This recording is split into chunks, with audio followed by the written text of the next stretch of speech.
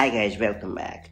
Apple has just rolled out the 8th beta of macOS Tahoe 26 to developers, arriving just a week after the previous beta.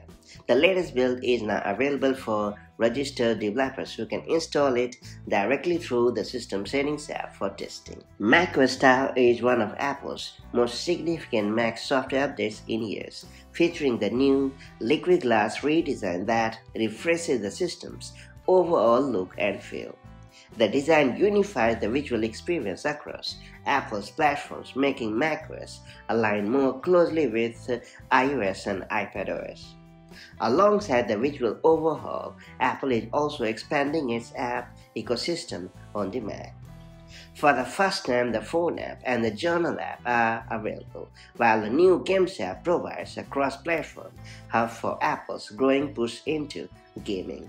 Spotlight has also been reimagined with powerful new capabilities. Instead of simply searching, users can now perform tasks directly through Spotlight, such as sending emails or completing actions without needing to launch an app. What's more, several core apps, including Messages, Safari, and Notes, have received notable enhancements aimed at improving productivity and usability.